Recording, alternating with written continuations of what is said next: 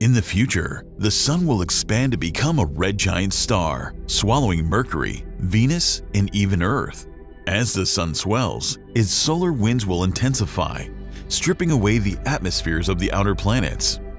The Sun isn't massive enough to form a neutron star or a black hole, so eventually, our star will shed its outer layers, leaving behind a hot, dense core called a white dwarf.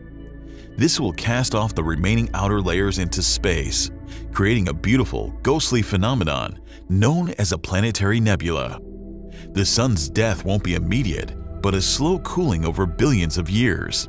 Eventually, our once vibrant star will fade into a black dwarf, an inert chunk of matter floating in the vastness of space, marking the final silent chapter of its existence.